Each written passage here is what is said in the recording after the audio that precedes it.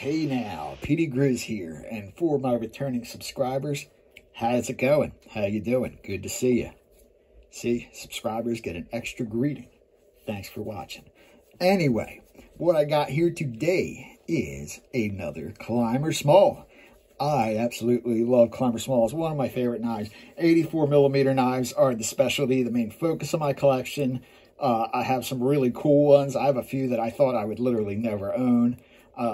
They're not impossible. These aren't impossible to find, but they're a little difficult to find. They can get pretty expensive. They can get a little retarded expensive. Like I see ones in auction occasionally. I think people get caught up in the bidding and just pay way too much for them.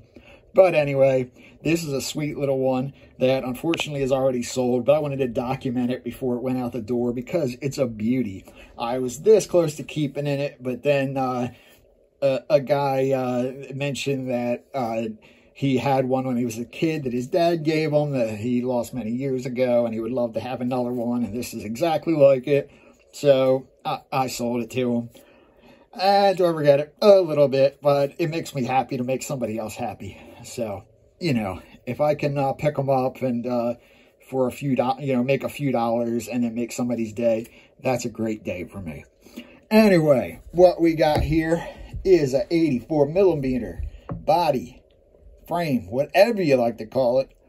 It does not have a key ring. Now, during this time, on the 91mm version, this would be called a Traveler.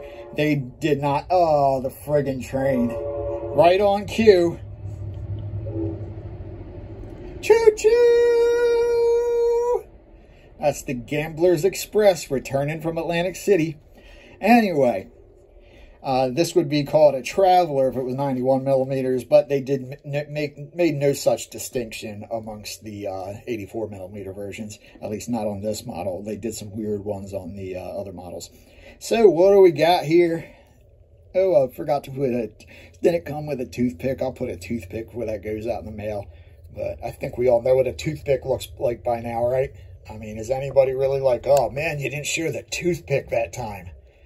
Somebody will tell me, oh, you forgot to show the toothpick.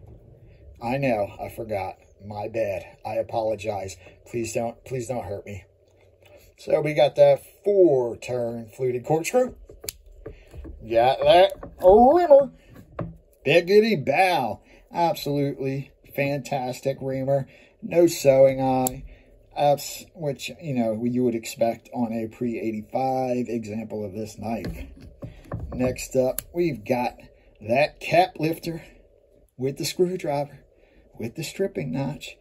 No longer does it have RIP, the sharpened edge for stripping cables. Bam, no half stop on that guy. Listen to that snap. Love the snap. This I had to clean up extensively. This thing was gunked up, really gunked up.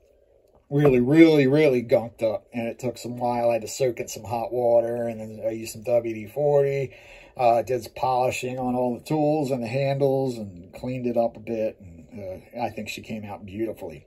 So we got a can opener, 2D Phillips, small flathead, you know the drill. Next up, we got that pen blade, pen blades. Nothing wrong with that. Good condition. Nice little backup blade right there. Then I'll go ahead and show that scissors now. Got them 84mm scissors. She's a beaut. Maybe I should do that on camera. I'm having trouble with this one. This one's a little stiff. I really don't think this was used that much. To be honest, this looks like it was bought and thrown in a tackle box for about 30 years. And then just some fish guts and melted rubber worms got in there, because this thing really was funky. I probably should have done a video showing how dirty. This was one of the dirtiest knives I've ever come across, and it came out absolutely sparkling when I cleaned it up. Don't judge a knife by its cover.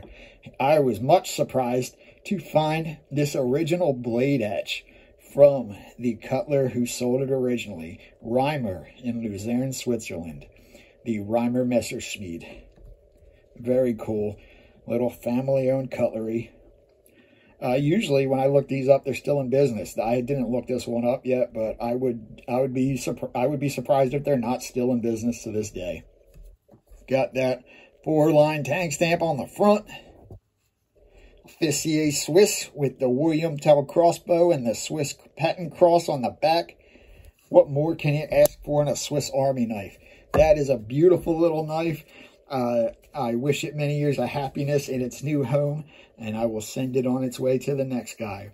Anyway, thanks everyone for watching. I'll see you in the next one. Peter Grizz out.